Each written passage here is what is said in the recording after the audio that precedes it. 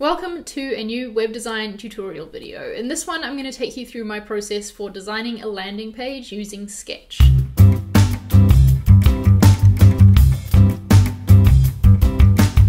If you're not familiar with it already, Sketch is a piece of design software for Mac and it focuses on digital design, and it's what I use to design all the websites that I work on. I've previously done a video that I called Sketch 101, and in that video I went through all of the basics of how the tool works, what all the different panels mean and how you use all the tools and things like that. So if you're not familiar with the software already, I would recommend checking out that video first. It'll be a really good introduction to it and it'll get you used to using it so you know where to click for things.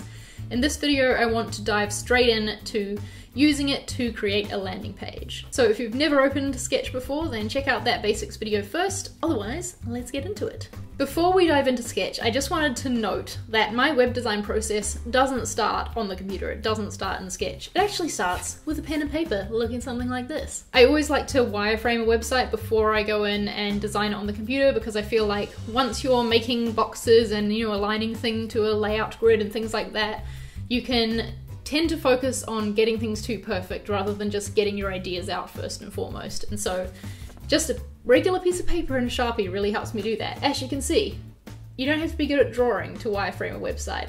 This is a rough outline of what we'll be designing today. I'm going to be designing a landing page for a font that I'm making at the moment and will eventually be selling hopefully later on this year. So that's what I wireframed, thinking about what information that I need to give to people about my font and the different packages that I'm going to be selling. And every landing page needs to have a main goal, and obviously with this landing page, the main goal will be to get people to buy the font. So all that to say that before you dive into Sketch and start mocking up a landing page, I want you to really think about the content of that page first and what information needs to go on it, and it really does help to do that in wireframe form. All right, now that that rant's over, let's dive into Sketch. Okay, so here I have set up just a new document with a desktop HD artboard in it. Remember, if you want to create an artboard, you just go to insert and add one through there. The very first thing you usually want to do with any form of design really is set up what grid you're going to be working to, because with design you want to know the rules before you break them, and in web design especially, working to a grid is really useful for when it's going to be built. Most of the sites that I work on use a bootstrap grid, so I like to mimic that in Sketch. If I turn on the layout grid here using Ctrl-L, you can see that this is set up with 12 columns, and this is the width of a bootstrap grid because I have it set up as a default. These are my grid settings here if you want to take a screenshot and copy them. What's really handy about Sketch is that if there is a certain grid that you always find yourself using, then you can just click this Make Default button and it'll be there on any new artboard and document that you make. Alright, so what I do first is basically create a digital version of this mock-up here. So I'm just going to make some grey boxes essentially to put things in the right place.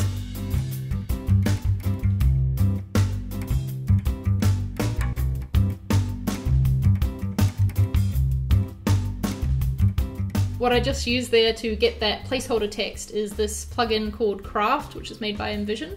I'm going to go into that in a bit more detail later on though, so don't worry about that for now. So what I've mocked up is a header space where I know I'm going to have a photo of some sort, a headline, and a button probably with the call to action on it. In the next section there will be a little bit of background information about the font and some details on a few of its special features, or special parts to it. And then ending the page, I want to have a section with the different packages that I'm going to offer, and I'm not quite sure what's going to go on these cards yet here, so we'll work that out together. And then very last, there is just a small footer with a few links to my website and things like that. So as you can see, I've created this wireframe just by using rectangles and text boxes, essentially to make a slightly tidier digital version of this wireframe. As you can also hopefully see, I've tried to stick to the grid for a lot of the things that I'm laying out, just because it's going to help me later. So when I made the boxes for these, which will be images or screenshots or something in here, I made sure to put it over 4 columns. So now we have a digital wireframe, and it's time to get into the fun part of making the high fidelity mock-up. I did want to walk through this though, because this is my exact web design process, and you have to remember that design isn't just the visuals and how it looks at the end, it's the whole process that goes into the planning and the thinking about the information structure and things like that. So taking the time for these wireframes to really think about where your information is going to go is really important. When I come to doing this high fidelity mock-up stage, I tend to just work from the top down. So that's what we're going to do. First, we're going to tackle the design of this header section. So if I come over to Illustrator here, this is your first preview of my font that I've been working on. It's obviously not finished. Right now it's just an image trace from me drawing the font on my iPad. So there's a lot of refining to do to turn it into an actual font that will actually be used. But yeah, this is what I'm currently thinking of calling it. I'm not entirely sure yet, but this is what we're going to go with for now for the purposes of making this landing page. So what I'm going to do is just copy these letters and bring them back into Sketch. That's a really great thing about Sketch, is that you can copy and paste from Illustrator. Sometimes things get a little bit, like, I'm going to say janky is like just a good word for it to explain, to be honest, where it does these things when it puts them in clipping masks. Sometimes that can mean that your shape isn't seen. So sometimes I like to just come in and tidy that up by taking those clipping masks away. So this guy is going to be essentially the title of the page. I don't want him to take up about that much space. Probably be a line of text underneath and then the button. I mentioned this in my Sketch 101 video, but what I love about this software is that this panel here adapts to be whatever you're working on, like whatever thing you have selected. So if I click into this guy here, I obviously can't change the font of this because it's not text, and so it doesn't show me that, and I really like that. I think it makes the most useful information and the things you can edit apparent to you and like easy to access.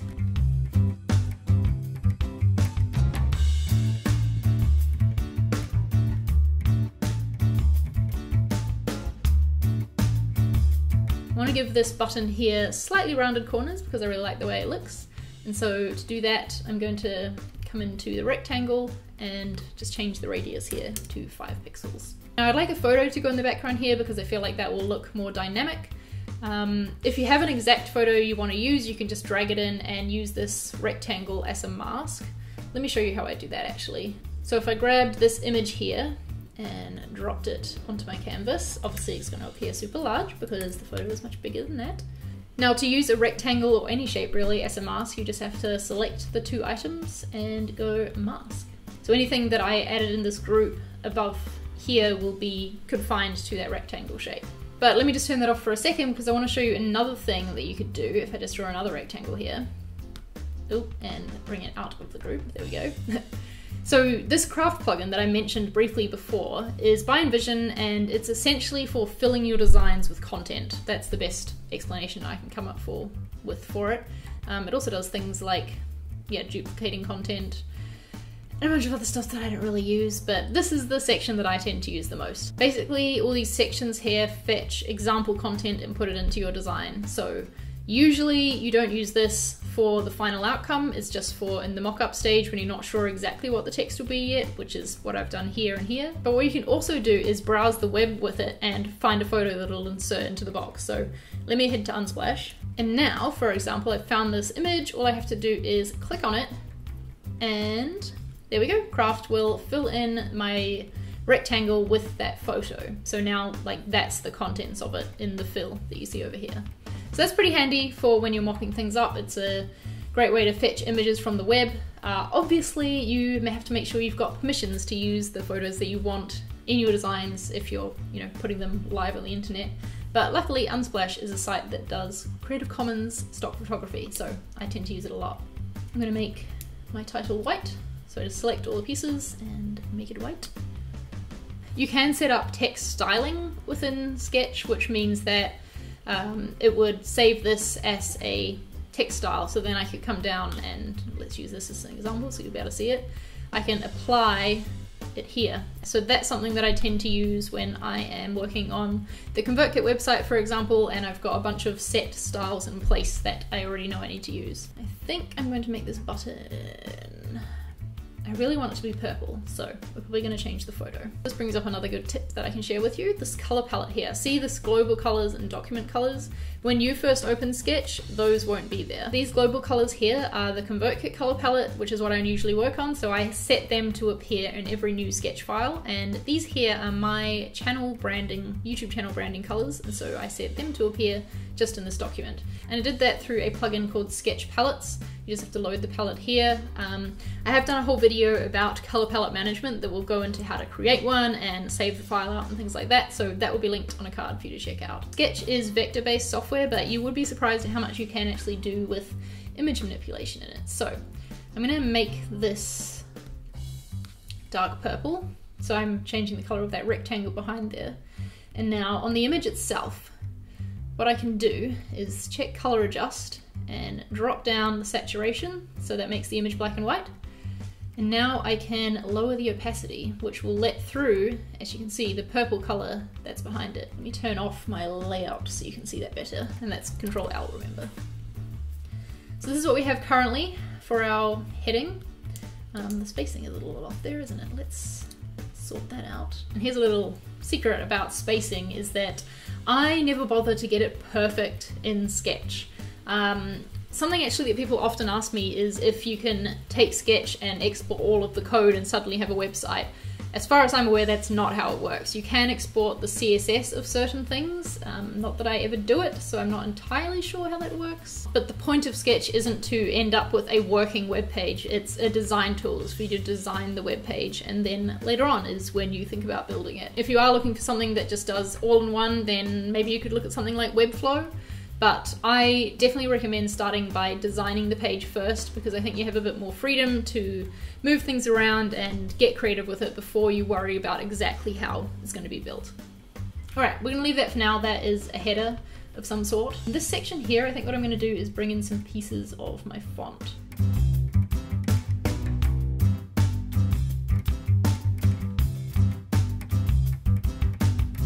There we go, this vector import has done the thing that I was talking about, where it tends to hide it in a clip group. So if I just drag that J out, there we see it.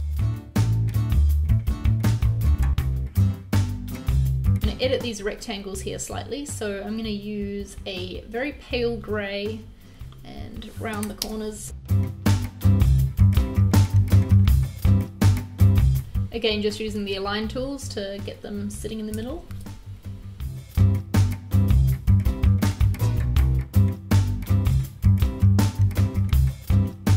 Tip for copying and pasting things in Sketch. If I tried to just regularly paste in this block here, just by going Command V, as you can see, the styling stays the same because it automatically keeps the same style as the text block already was. And so, if I want to copy text over with styling, I have to go Command Alt Shift V. A lot of characters, but it gets the job done.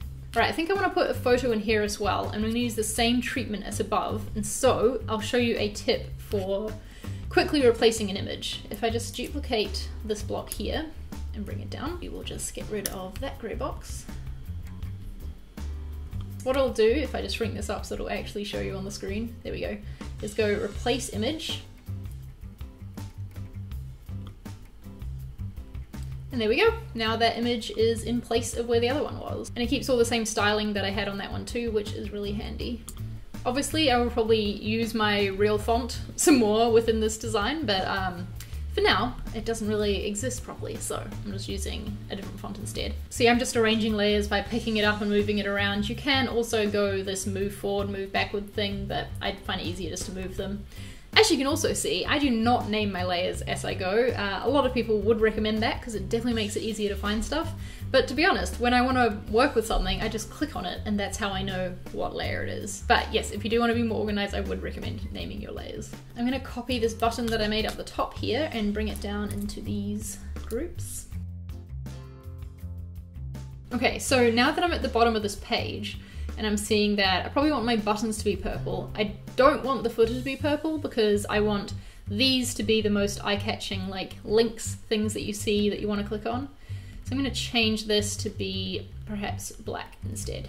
There we go. Don't you think that the buttons stand out a lot more now? For these boxes here, I want to make the corners rounded to match the buttons, but I don't want to round all of the corners because as you can see, these two here are joined. So if, for example, I put a 5 pixel radius on all of this, I would get this weird notch here where I don't want one. So instead of that, what I'm going to do is double click on this rectangle here and then see how these little anchor points come up. I'm going to hold shift and click on all 3 of them that I want to be rounded. And then I will type 5 pixels in. And if I click off, you can see that those corners are rounded and this one stays the same, which is exactly what I wanted. And I'll do the same for just this one corner here on this box and these two corners on this one. These three things here are my main like packages I'm offering for my font. So I want to bring in some icons, I think, to represent them. For my font, I will get a piece of the actual font. This one I think I'm going to offer some extra vectors with it, so that'll help you with your designs. Now I have not made them yet, so as an example I will just take, I guess this guy here, and I'll turn it on its side.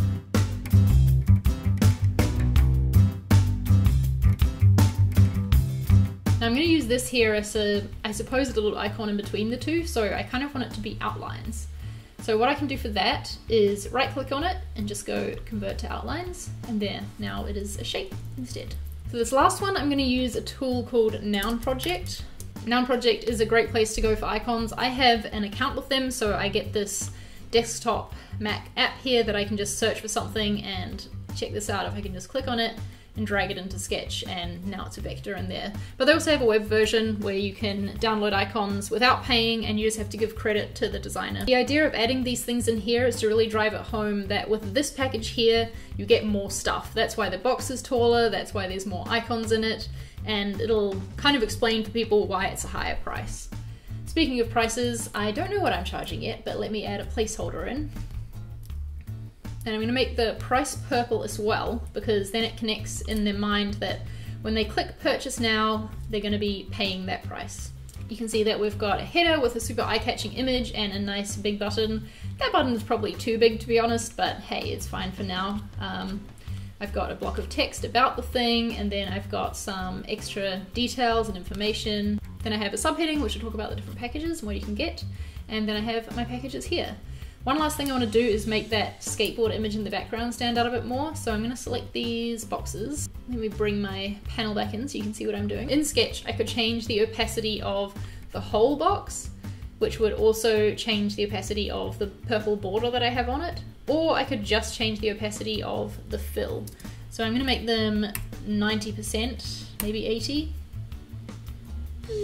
Let's go 85. Now we can see a bit more of the skateboard behind them coming through, and it brings in some more of that texture. One last thing I want to add is a shadow to my title up the top here, just to make it stand out from the background a bit more. So I just take the shadow option and then I can play with it from here. I generally like my shadow to be coming from directly behind and then a little bit more blurred out. And if I just toggle this off and on, you can see that adding it just really helps bring that text forward a little bit more and stand out. So I think I might do the same to the button here too. So there we have it. It's pretty simple, probably not the best thing I've ever designed, but I hope that it helps you pick up some design tips along the way. So that's a look at designing a landing page in Sketch. If you have any questions about this landing page design process, please feel free to leave them down below in the comments. I know I probably went through things very quickly and skimmed over some stuff, so please don't be afraid to ask. I am planning more videos about Sketch in the future as well. There's a lot I want to show you to do with vector tools and creating shapes in Sketch, creating icons, to do with mobile responsive layouts and things like that. So if that would be of interest to you, let me know down below in the comments and give this video a thumbs up, I guess. This tutorial was voted on by the people who have joined my Patreon, which is really exciting. They wanted to see a tutorial in Sketch and they wanted to see how to design a landing page. So that's why I did this. I will also be sending the Sketch file out to any patrons in the Learning by Doing or Design Team Mentoring tier, because that is one of the rewards. You get access to any of the assets that I create during my videos. Hopefully it'll be helpful for you to open up the file and look through it and see how I set things up. Even use this as a base to design something for yourself if you want to, I don't mind. If you're not a patron yet and you'd like to become one, then the link for that is patreon.com/CharlieMarie. Also, if you would like to be notified when this font eventually does go live for sale, because if you're watching this video in the future, who knows, maybe it is already, I don't know. But head to charliemarie.com/font and there you can sign up to be notified. Or if it's the future, the font might be there for sale already. Okay everyone, thanks for sticking with me through this undoubtedly long video. As you can see, the lighting has changed vastly because while I've been talking, it has become nighttime here in England. Alright, I'm gonna go and finish off my work day. Thank you for watching and I will see you next time. Bye!